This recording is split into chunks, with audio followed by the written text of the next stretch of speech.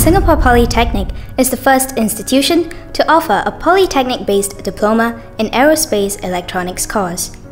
Our curriculum is aligned to the Civil Aviation Authority of Singapore's Airworthiness Requirements SAR 66 for licensing of aircraft maintenance engineers. Students are provided with relevant supervision by experienced academic staff to develop challenging multidisciplinary projects such as the unmanned aerial vehicle, microcontroller-based automatic aircraft battery charging system, aircraft instrument, navigation, and communication systems.